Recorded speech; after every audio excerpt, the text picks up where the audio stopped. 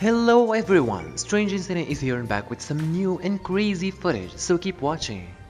During a routine examination, the veterinarian noticed a small lump on the kitten's neck. Upon closer inspection, she observed a tiny puncture mark with surrounding inflammation, indicating a possible foreign object lodged beneath the skin. The primary treatment for botfly infestations in cats is to remove the larvae from the cat's body.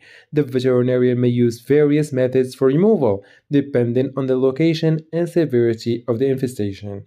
The veterinarian may use forceps to extract the larvae from the skin gently. This method is typically used for larvae that are close to the surface and easy to access. In some cases, surgical removal for the larvae may be necessary, especially if they are located deep within the tissue.